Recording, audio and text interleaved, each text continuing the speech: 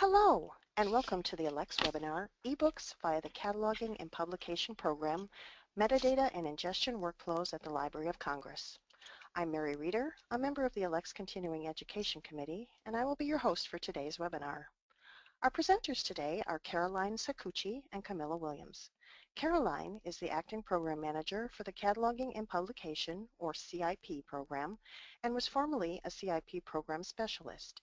She is also the Dewey Program Manager in the U.S. Programs Law and Literature Division of the Library of Congress. She is an active member of the American Library Association and serves as chair of the ALCTS Public Libraries Technical Services Interest Group and Dewey Section Liaison to the ALCTS Cataloging and Metadata Management Section Subject Analysis Committee.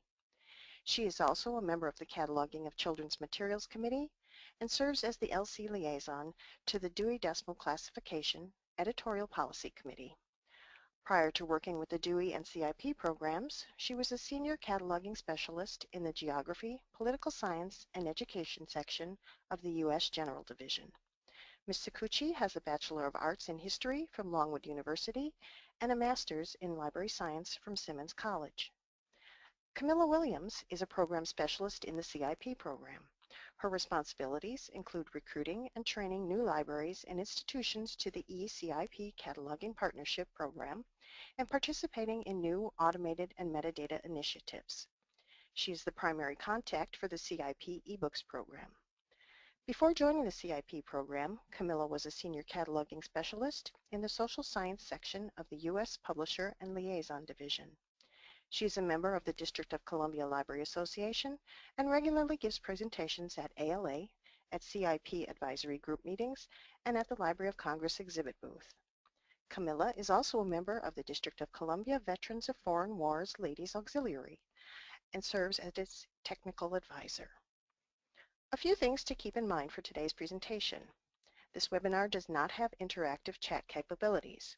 If you wish to comment on today's presentation using Twitter, you may use the hashtag you see on the screen, hashtag ALCTSCE. We will not be monitoring the Twitter feed, however. If you have questions for Caroline and Camilla, please type them into the question box on your screen, and they will answer them at the end of their presentation. Questions which remain unanswered while we're on the air will be answered offline and the answers sent to all attendees. This webinar is being recorded, and you'll receive an email with links to the recording, the presentation slides, and evaluation within 2 days. Please do take the time to fill out the evaluation form since it will be used by the Continuing Education Committee to plan future events. There may be a slight delay as I turn the presentation over to Caroline.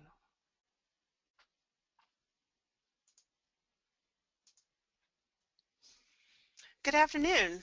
This is Caroline speaking, and Camilla and I also want to welcome you to the webinar. This is who we are, so you can see who's speaking today. We have included our email addresses in case you wish to contact us after the presentation. If you attended last week's webinar, the new CIP data block, how to use it for cataloging, yes, I'm the same person. And I hope many of you did, because one of the reasons for that new CIP data block is the CIP E-Books program, which is what we're going to talk about today.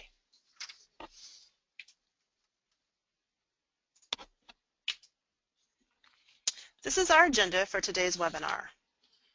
I'll give you some background to the CIP program, talk about CIP eBooks metadata pilot, introduce the new CIP eBooks application, and discuss the eBooks metadata process. Then I'll turn it over to Camilla to talk about the eBook ingestion workflow, metadata maintenance, and what's ahead for the CIP eBooks program. At the end, we hope to have time for questions. So first, let's talk about the CIP program generally. The CIP program has continued to maintain its purpose since its inception in 1971. And that purpose is to serve the nation's libraries by cataloging books in advance of publication. Publishers used to apply in print on paper applications, but since 2003, they have been submitting their applications via a web form. LC creates the bib record and sends that data in the form of a CIP data block to the publisher, who then prints it on the copyright page. LC distributes CIP records via the MARC record distribution services. These CIP records get redistributed in products and services designed to alert the library community about forthcoming publications and can facilitate acquisition of new titles. For those of you attending this webinar who really never thought about the CIP process, here is a summary. The publisher, assuming it already has been approved to apply for CIP, which is its own process, applies for CIP data for an individual title. The application lands in the inbox of a CIP publisher liaison who reviews the application, makes sure everything is in order, and that the attached galley is the right one. Once the liaison accepts the application, that application is assigned a Library of Congress control number, or LCCN, and then is sent to the default cataloging section. The default cataloging section is governed by the BISAC heading, which the publisher selected in the application for CIP data. For instance, Christian fiction defaults to the literature section. Then the section either catalogs the resource or refers it to another section for cataloging if it's out of scope. The application is then forwarded to the DOI section to assign the DOI number. The DOI section returns the completed CIP to the publisher liaison. The publisher liaison then sends a formatted email with the CIP data block to the publisher, who then is supposed to print the CIP data block in the book and send us a copy. A member of the CIP technical team checks in the incoming CIP book and creates the holdings and items records before sending it to the cataloging section for CIP verification, which is the process of making sure the bibliographic record accurately reflects the published book, adding pagination, etc. Once the book has undergone CIP verification, it can go to the stacks for use by our readers. There can be variations to this workflow, but that is the basic process. Still remains the process for all applications for print titles. This is the publisher's dashboard in the CIP Traffic Manager, which is a web-based program designed in 2003 to process applications for CIP data. To apply for CIP data, the publisher selects CIP data application.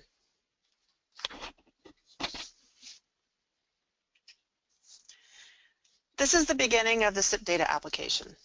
The publisher fills in the ISBNs and selects a subject. The application goes on to ask specific questions such as whether the title is a graphic novel, a multi-part, intended for a juvenile audience, is in a series, etc. Before the publisher can submit the application, needs to attach the galley in ASCII format.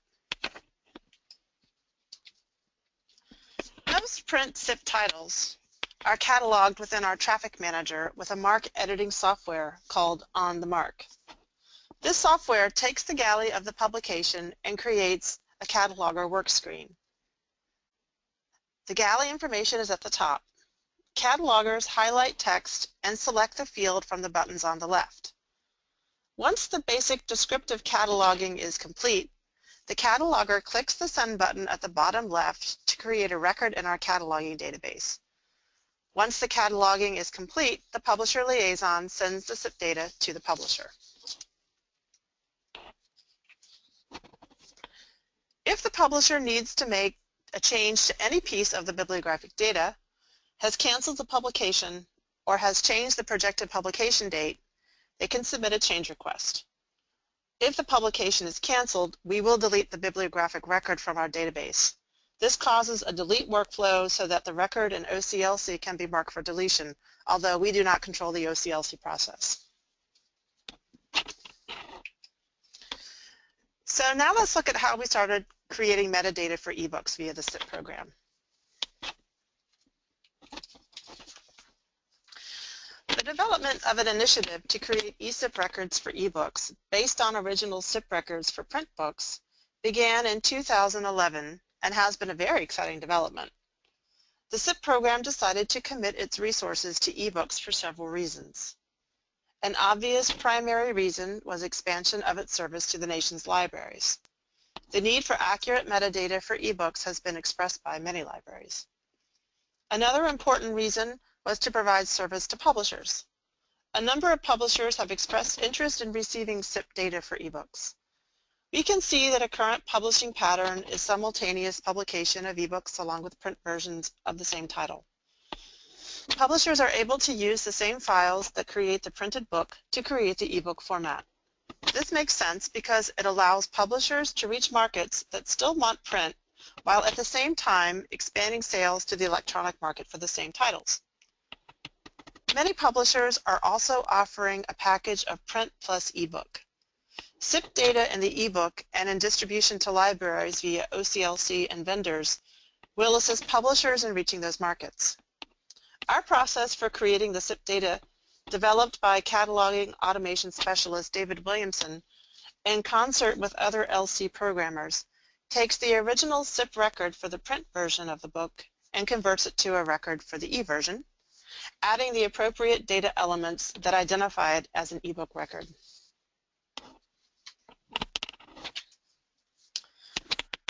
Our potential participants were contacted first by phone to provide them with a description of the pilot. After they expressed interest, they were sent a letter which detailed the requirements I described. Once they agreed to the requirements, they were given access to the eBooks application and change request forms in the Traffic Manager beginning on October 11, 2011. Only our 3 participating publishers had access to these forms: the University Press of Mississippi, which is a consortium of the state's university presses, Wiley Blackwell, including the imprint Jossie Bass, and the World Bank.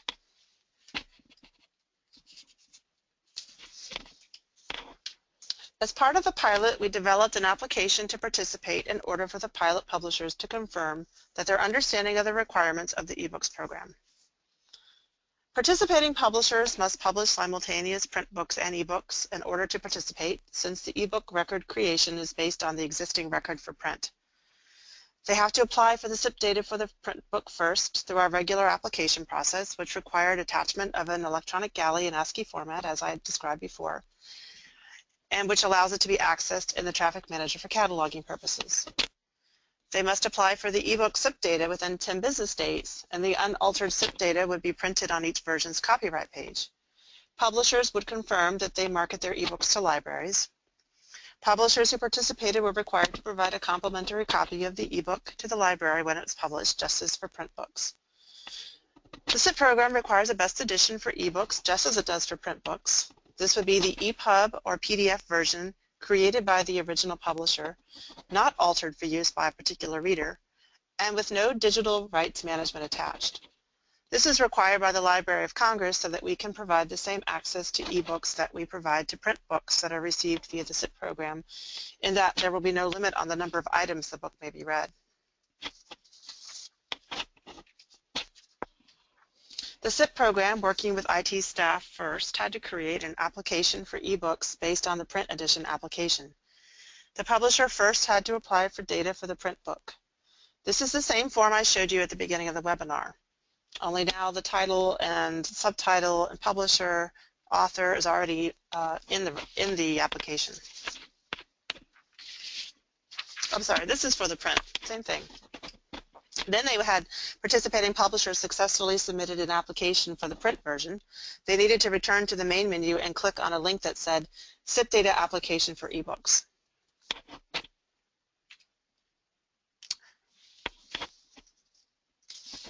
When they clicked on that link, they retrieved a list of the print titles for which they had applied. They selected a title for which they also wanted to apply for an ebook. They had 10 business days to complete this process or the list would disappear. They retrieved a simplified CIP data application which had been pre-populated with the title and the ISBNs from the print book applications. The only data elements that could be entered were the ISBNs for the ebook, qualified by formats such as EPUB or PDF, and a series statement if there was a series that applied only to the ebook. If the publisher had changes that were specific to the ebook, such as different ISBNs or series information, they could submit an application for ebooks. Typically, the cataloging team that cataloged the print title is given the print change request to make the changes. However, if there is an ebook associated with the title, change requests for both print and ebook versions are handled by CIP program specialists.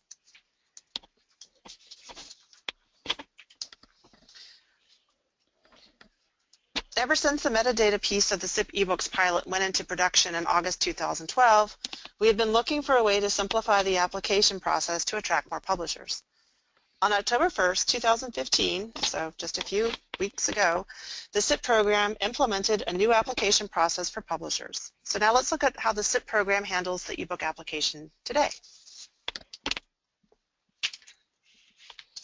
To begin with, publishers no longer needed to ask to participate. They simply could apply for CIP data. The CIP program, working with IT staff, developed a new CIP data application that allows the publisher to apply for print plus the ebook on a single application. They no longer need to submit an application for the print and then submit another for the ebook. We're very excited about the implementation of the new single print plus ebook application and hope that it encourages more publishers to apply for ebook metadata.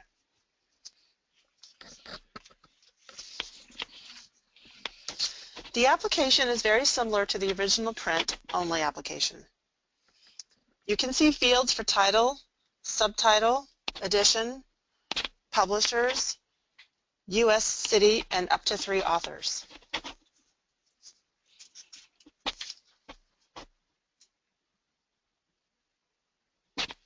Then the publisher can identify whether the title is in large print format, a graphic novel, in multiple volumes, and whether it includes bibliographical information and/or indexes.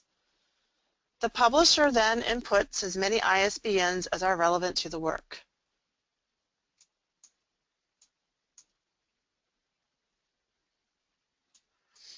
The new piece of this application is the ebook information. Publishers are requested to check the box to receive a single CIP data block that includes print and ebook information for that title. And by checking this box, they are agreeing to the terms and conditions, which I will discuss on the next slide. Then they can fill in all the ebook ISBNs such as EPUB, PDF, Nook, Kindle, etc.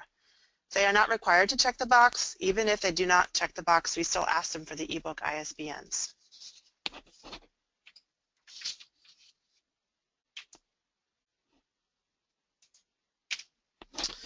If they had clicked on the blue Terms and Conditions link, they would see this text. They are agreeing to do the following. Number 1, publish simultaneous print books and ebooks. Number 2, include the composite CIP data on the copyright page of the print and ebook versions. And number 3, provide a complimentary copy of the ebook to the library when it is published, just as they do for print books. The CIP program requires a best edition for ebooks, which is the EPUB or PDF version, created by the original publisher, not altered for use by a particular reader, and with no digital rights management attached. Publishers should still submit change applications for the print and for the ebook if there are specific ebook changes such as ISBN. And as I mentioned earlier, if a print record has an associated ebook, our traffic manager will indicate that, and a CIP program specialist will make the changes to both records. Even though we had developed a new process for the CIP application for publishers, the metadata workflow has remained the same since the beginning of the initiative. So let's now take a look at that. Processing of the application begins with the assignment of a unique LCCN from an annual supply that is stored within the traffic manager. New programming retrieves the LCCN and ebook data elements supplied by the publisher, such as the ISBNs and series information if applicable. This data is then transferred to the application that creates the ebook record. The program retrieves the original record for the print book from the library's Voyager database, adds the supplied ebook data elements, including the new LCCN, and also adds standard data elements for ebooks, such as one online resource in the physical description field and a 776 field, which serves the purpose of linking the ebook record to the print record through the print LCCN and ISBN. The provider-neutral e-monograph record guide, which was developed by the Program for Cooperative Cataloging, or PCC, was the source of information for how ebooks should be structured. So let's take a look at the bibliographic record for the print, which is created by a cataloger. Please note the ISBNs for both the print and ebook versions. Well, in this case, there's only one for the print. The LC classification in the 050 field and the Dewey Decimal Classification number in the 082 field, the author, title, publication and series information, as well as all Library of Congress subject headings. The record creation program accesses the catalog record for the print version of the title to create the ebook record. Here is the ebook record based on the print record we just saw on the previous slide. The record creation program added the assigned LCCN as well as data elements such as ISBNs for the ebook, and inserted one online resource in the 300 physical description field. The LC classification stem and Dewey Decimal numbers are copied over, as well as the LC subject headings, which we will see on the next screen. Please note that the record is suppressed as indicated in the checkbox near the top, suppressed from OPAC. All ebook records are automatically suppressed until we develop a way for readers to access the content. Here is the rest of the ebook record. Note that the 337 field indicates that this is a computer media type, and 338 field indicates that the carrier type is online resource. Note that the 588 field, which contains the text, description based on print version record and CIP data provided by publisher, resource not viewed. All of the ebook records created in this process have this standard note in them. Now you can see the various 6XX subject heading fields, which were copied over from the print record. The other notable field is the 776 field, which serves the purpose of linking the ebook record to the print record through the print LCCN and ISBN. After the ebook record is created, a reciprocating 776 field is automatically added to the bibliographic record for the print version. As I said, the publisher liaison sends the CIP data to the publisher once the application is complete. The new composite print plus ebook CIP data block was also just implemented on October 1st, 2015. If any of you saw last week's webinar on the new CIP data block, you will be familiar with the layout. It includes the LCCNs and ISBNs for the print and the ebook, but does not include any e-specific notes, such as one online resource, or the description based on print version record note. Also, no linking notes appear in the CIP data block. Because this data block is suitable for both versions, it can and should be printed on the copyright page of the print and ebook versions. This alleviates the problem of publishers using the print or ebook specific data block in the wrong format. For example, printing the print version data block in the ebook, a common problem since publishers tend to use the same file to produce both versions. Library of Congress Management decided to move the pilot into production effective August 22, 2012. We put out a call for more publishers to participate. We continue to work both internally at LC and with publishers to develop means for ingesting, storing, and making the actual ebook available to internal users at the Library of Congress. As of September 30, 2015, the CIP E-Books program has 198 participating publishers and had created metadata for 7,948 ebook titles. The Library of Congress has not developed a means to access the ebooks, so the corresponding bibliographic records are suppressed from the OPAC.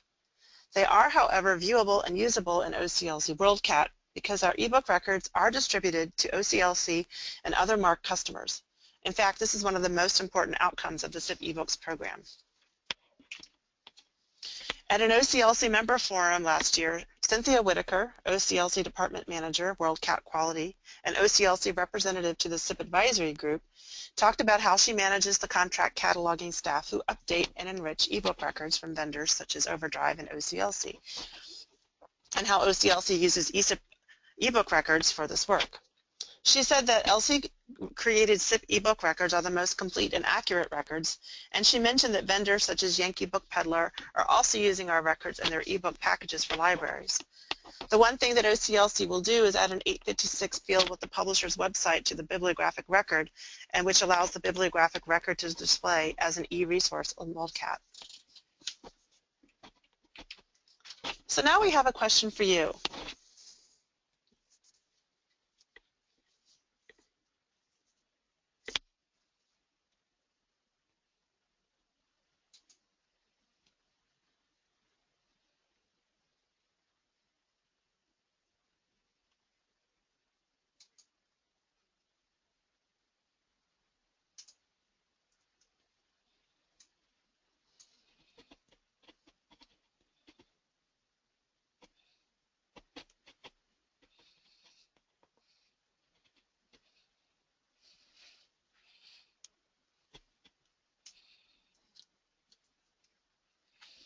And I see that all of you have already answered all the questions, or almost all of you answered the questions.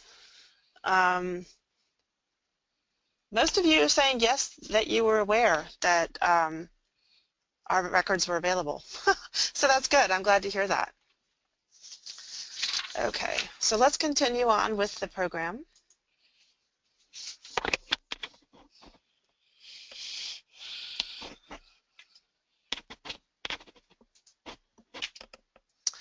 And I will pass the webinar to there we go. And I will pass the webinar on to Camilla to discuss how we process the ebooks themselves. And there will be a short delay as we transfer the webinar screen to Camilla.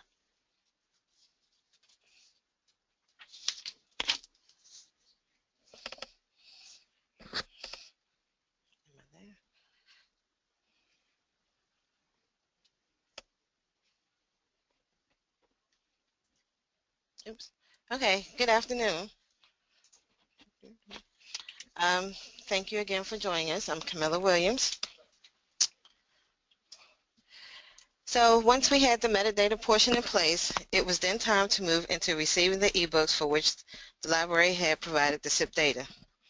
Representatives from the CIP program, including Caroline and myself, began meeting with staff at LC's ITS, or Information Technology Services, now part of the Office of the Chief Information Officer. ITS would be setting up and providing the secure server space inside LC's firewall where ebooks will remain until LC staff process them and they were moved to long-term storage.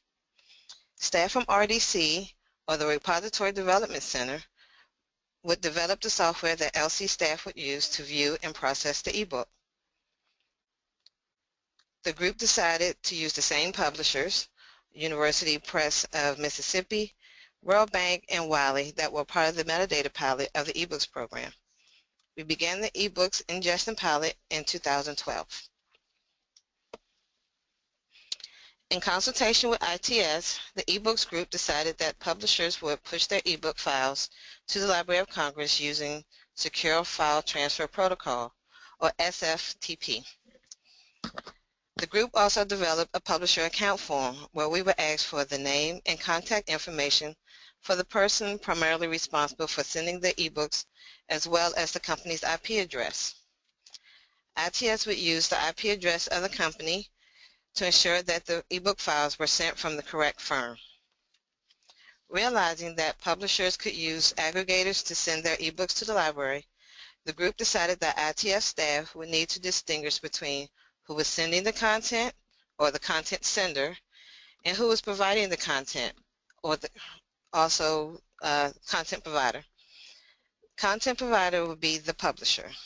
Content sender is the aggregator who is sending content on behalf of their client. Or the content sender could also be a publisher that is sending content on behalf of their smaller imprints. ITS would use this information to establish the publisher and aggregator accounts and directories on the Library of Congress Secure Server. After many discussions and iterations, ITS determined that they would create a CIP eBooks directory. Any publisher or content provider that sent their own ebook files will have their own directory. Then any aggregator will have their own directory, and their clients will have a directory in the aggregator's directory. The aggregator would be responsible for ensuring that the ebook files will be pushed to the correct directory. This process can be lengthy because of ITS protocols that must be adhered to for security reasons, and is best suited for the larger publishing companies that have specialized departments that handles their ebook distributions. To assist the smaller publishing companies to submit their ebooks to the library, the CIP program is investigating a means where the publisher will be able to use a web interface similar to a Dropbox to submit their ebooks individually. We hope that this process will be easier to use and allow less technically savvy publishing companies to join the CIP eBooks program. The CIP eBooks group discussed and came up with a few best practices for publishers to send their ebook files. We decided to have the publishers upload their books in EPUB or PDF format, with EPUB being the CIP program's preferred format. We wanted one ebook per delivery, or one zip file.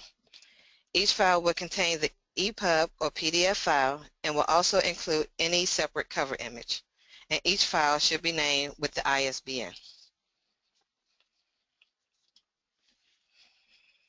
After the publishers upload their ebooks to LC, the ebooks go through malware scanning and any ITS automated process. The CIP program staff access and process the ebooks through our content transfer services, a web-based software that is used for many digital projects at LC.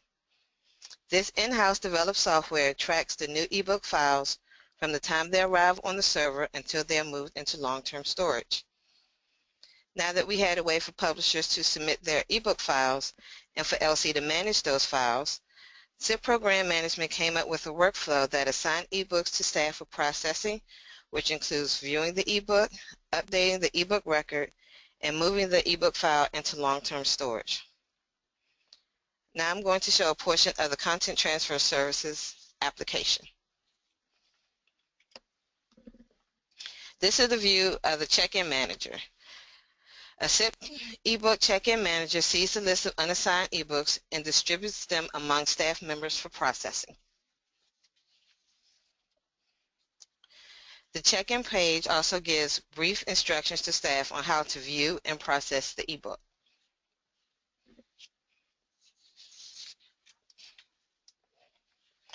Staff need to view the ebook, and this software provides an embedded viewer.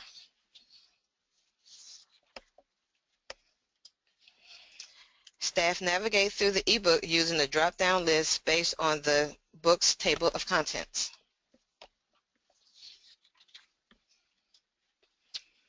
One of the items that CIP program staff looks for is the CIP data block. The one pictured here is for the print version of the book. As we mentioned before, because many publishers use the same file for the electronic and print versions of the book, this is a common occurrence and one of the primary reasons why we went to a composite data block. Continuing with the CIP check-in process, this system is able to pull information from the library's integrated library system. The Library of Congress control number and title are provided. The handle suffix is the end portion of a URL that will provide access to the ebook to an authorized user.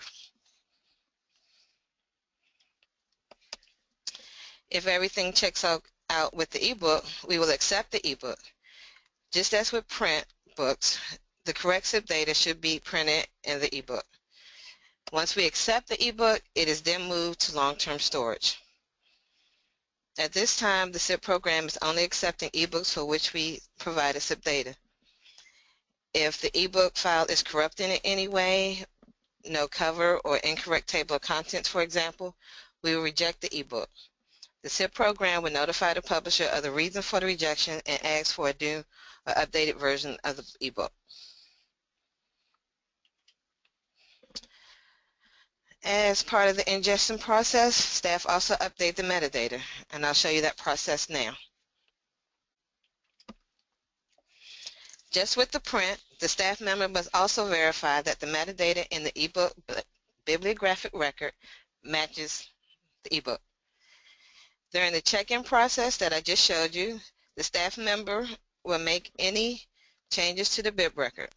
Common changes include title or subtitle, and often the publication date is changed. The handler from the Content Transfer Service application is also inserted into the holdings record. As Caroline mentioned, we are unable to provide access for our ebooks, so that bibliographic and holdings records are suppressed from the OPAC. Here's an example of the completed ebook record.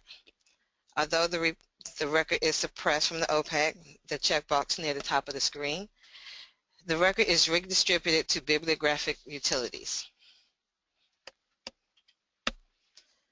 The URL in the A56 will access the ebook in the library's collection, not the vendor or aggregator's website.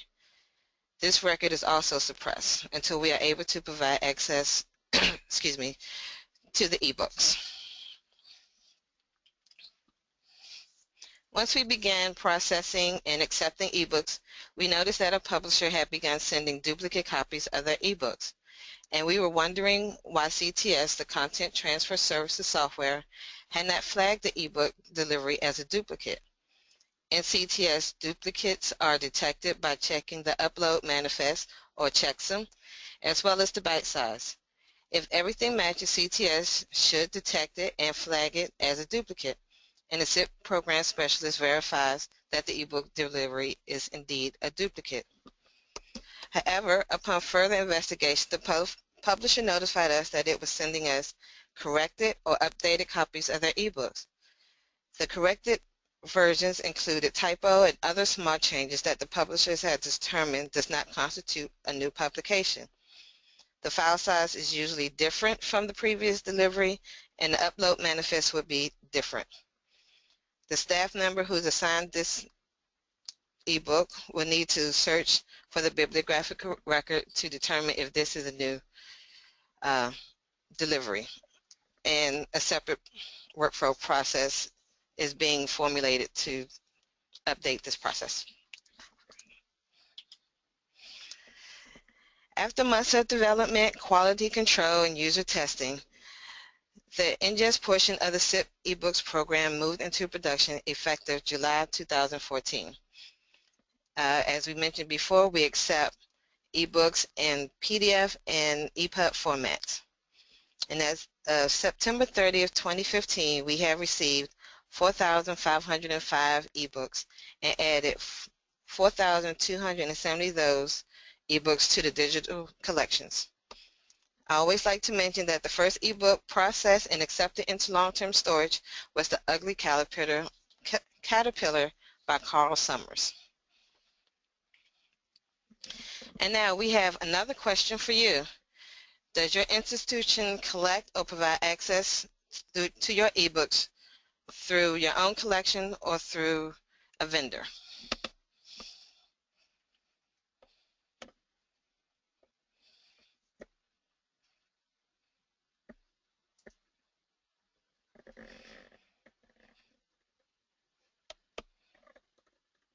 Oh.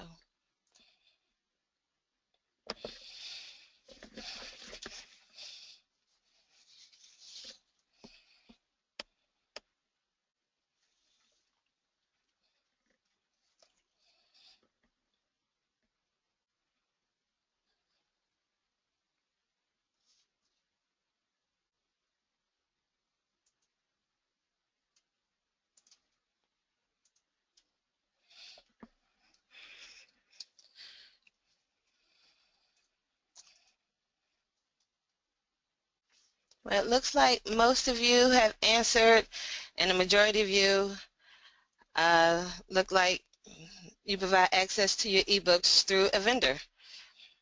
I believe here at the library we're in a special circumstances. The publisher is required to send us a copy of their ebooks.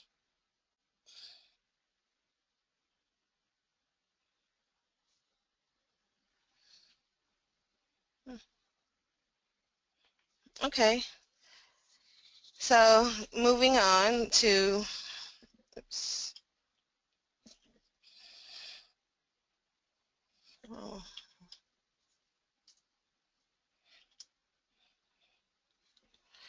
So continuing on with our program, we're going to discuss what's ahead.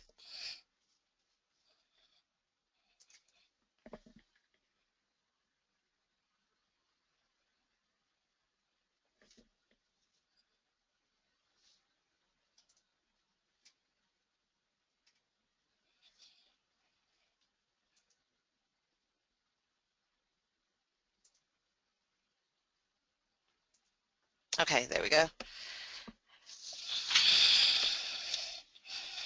Okay, we have come a long way since CIP E-Books program started in 2011, but we still have a ways to go. At every step, we consult with internal LC policy groups to ensure that we are following the overall mission and strategy of the Library of Congress. Obviously, we want to include more publishers and get more e-content for the library's digital collections, and we hope that the single print plus ebook application will encourage more publishers.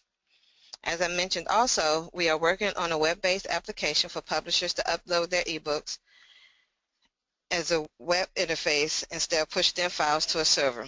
We hope that this will encourage smaller publishers to submit their ebooks. For our target for the 2016 fiscal year is to ingest 7,500 ebooks with increases in future years. Right now, we are solely focused on simultaneously published print plus electronic. The next development would be to continue creating metadata for digital-born ebook titles and to ingest them. And finally, a major initiative is to provide access to these ebooks. We know that we can successfully create the metadata, ingest the ebooks, and put them in the long-term storage, but we want the Congress, as well as our other readers and patrons, to have access to this content as well. We look forward to the development of the e-books program at the Library of Congress.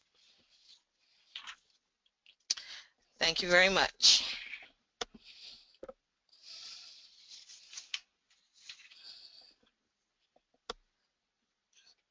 Thank you, Caroline and Camilla. That was very interesting. So right now you're only accepting EPUB and PDF. So are there any plans to accept anything else eventually? I think eventually that we will be able to, but I think at this point, since the majority of the ebooks seem to be either in EPUB or PDF, we're sticking with that at that time. And I think we're also accepting EPUB 3, although that just started being widely used by publishers. Okay. And I was curious, on the MARC records for the print, does the 776 field display in your OPAC or not? Is that suppressed? So others know that the ebook is out there somewhere? You know, I'm not sure. I never bothered to look. The point of it, obviously, is to be able to pull up both. If you were doing a search either on title or ISBN or LCCN, both records would come up in your search as a hit. But, you know, I never thought to look to see. It's not something, I mean, if you were interested to see, Camilla has the show. She could look it up in our OPAC to see, but I don't know if you want to see that. Sure, wouldn't hurt. Camilla, do you want to do that? Or you can give me the floor and I will do it. Yeah, I said let's turn it back over to if you have one available, because I'd have to start everything. Well, I would just pull up the web OPAC, because you're interested to see if it displays it to the public, right, Mary? Yes. Yeah. So yeah, if you gave me presenter stat, I can pull up search. Actually, I can search the one that's actually in the example. 1 second. And to the audience, if you have any questions, go ahead and type them into the questions box. Let's see. Let's see. Okay. So let me pull up the OPAC. This is our traffic manager homepage. For those of you who wonder what it looks like for us, this is what it looks like. It's a lovely gray screen, but it was 2003. And actually we're working with a contract to get an updated version of the traffic manager. And one of the things I'm looking forward to is having a more modern looking traffic manager. Catalog.loc.gov. Or at least it's not only text-based. It could be worse. It could be much worse. That's right. I think there's some publishers that are in the audience, and one of the things that we're hoping to do with the new contract is get away from ASCII. And I know that publishers that are like, yay, we don't want to deal with ASCII anymore.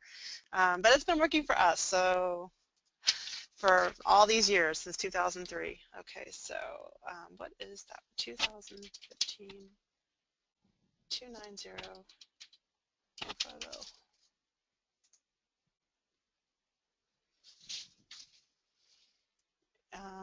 Did I not type it incorrectly? 215, 290, 29. Oh, this is so teeny tiny. 29. Sorry. Let's see. Let me type it up by title. Maybe that would be easier. French Historical Revolution. Historical Revolution.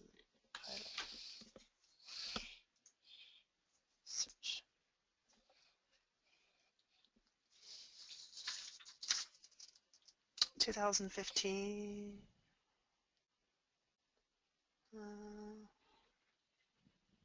It's probably that second, no. Well, basically we're interested to see whether or not it shows Is it displaying that linking a display. Mark tag. I mean, if we were interested in the mark format, let's see, does it display in the mark?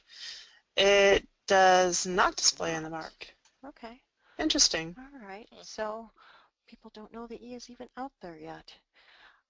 How far along are you in your? Oh, well, it's suppressed, so they wouldn't see it in our database. Yeah. How far along do you think you guys are towards actually being able to just display your ebooks? Do you think that'll be in the next year or two?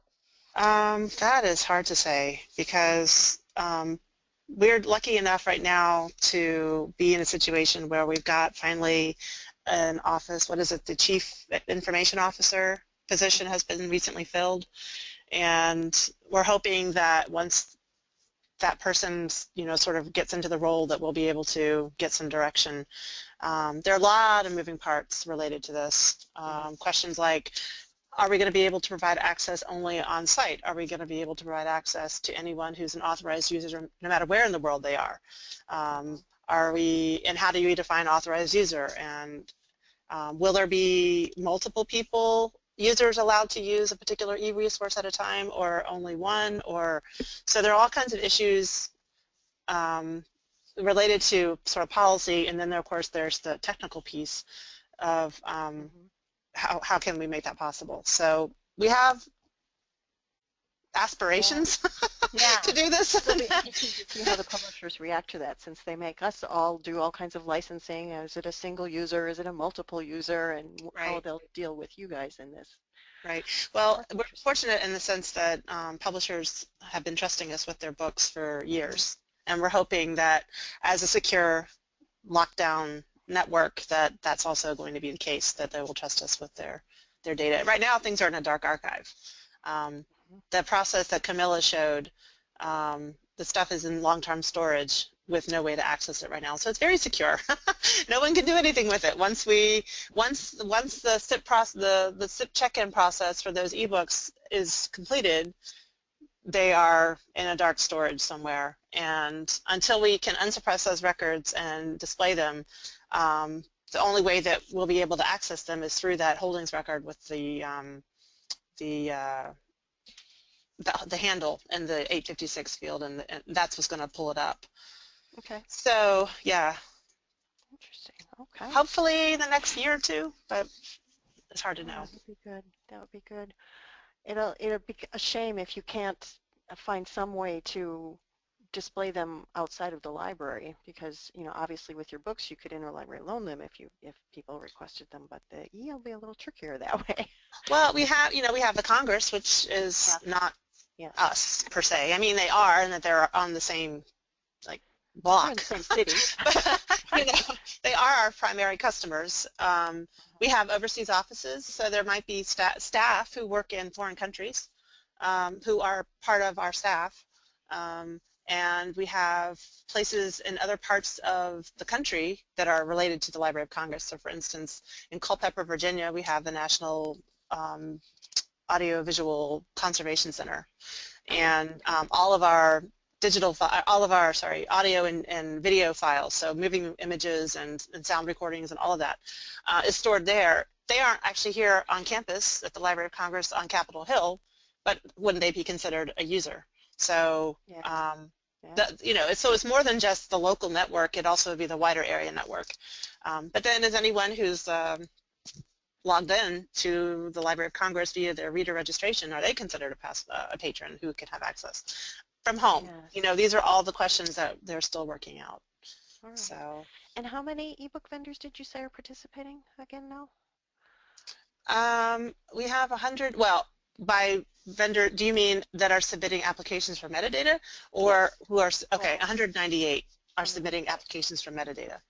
But it's a slower process to get, and a much more complicated process right now to get the ebooks ingested.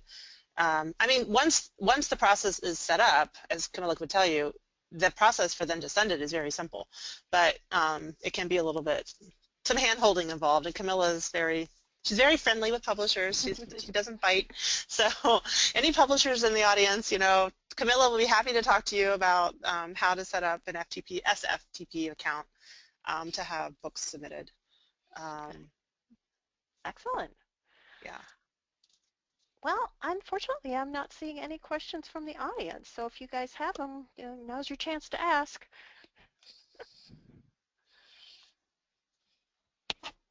I guess we explained everything so well that they don't have any extra questions. We have come a long way since 2000.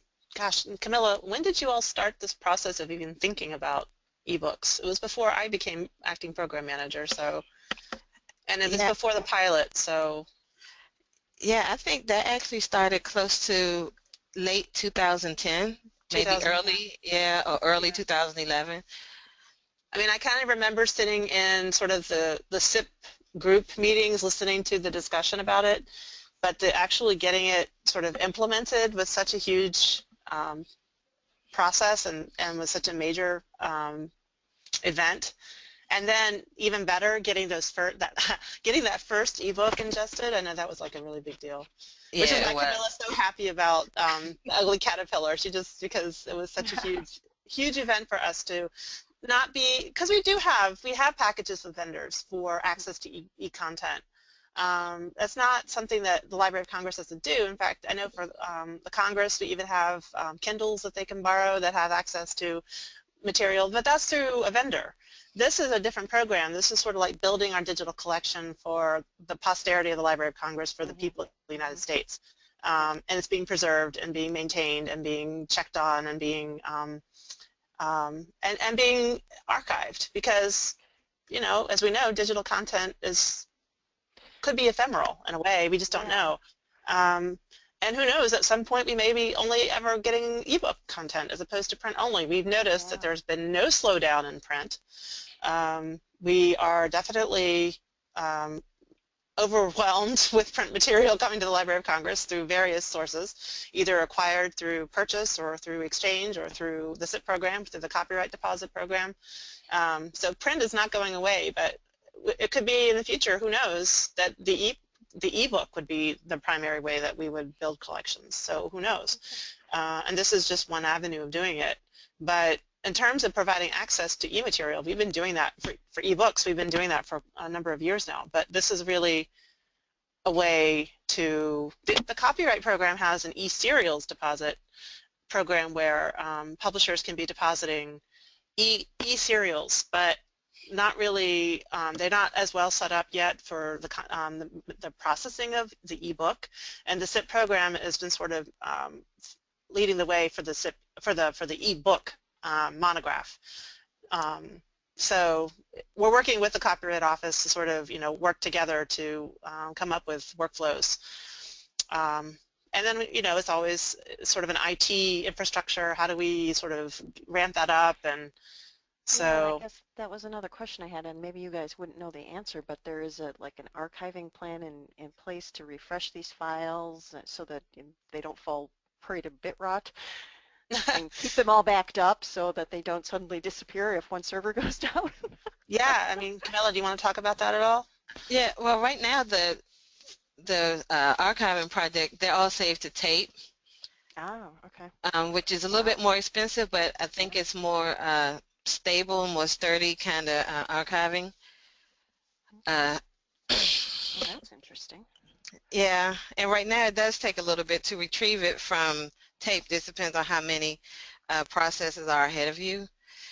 So hopefully we'll be able to update that process. We don't want our patrons to have to wait, hours to be able to retrieve that ebook. So all the tapes are stored in a vault somewhere in DC itself, then, or are they probably not DC, but I'm not really sure where.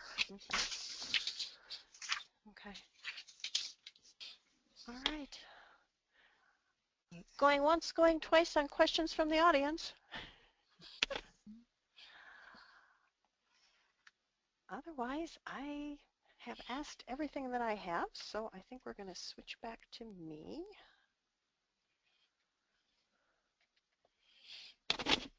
All right. Well, thank you, ladies. That was very interesting, and I appreciated it. And thank you to all of our attendees. We hope you found today's session useful. Soon you'll be receiving a short online evaluation form. Please take a few minutes to respond to the questions and return the form to us. Your comments are very valuable, and they do help us plan upcoming events. Information about all ALCTS continuing education opportunities can be found on the ALCTS homepage at the URL on your screen. Upcoming webinars include the three-part series, Challenges of Managing Streaming Media and Other Digital Content, which includes sessions on licensing and pricing of streaming media, as well as video game collections. On December 2nd will be Tactics for Time Management and Organizational Skills, which I'm particularly looking forward to, followed by an RDA Serials Cataloging Update on December 8th. Suggestions for webinars and other continuing education opportunities are always welcome at any time. Please submit your proposal using the Suggest a Webinar topic link on the upcoming ALCTS events page. I would like to thank Iping Chen Gaffey for providing technical support for today's webinar. The support she and her colleagues on the Technical Support Subcommittee provide make it possible for us to present these webinars smoothly. Thank you for joining us today, and we hope you'll participate in other ALCTS continuing education offerings again in the future. Have a great day.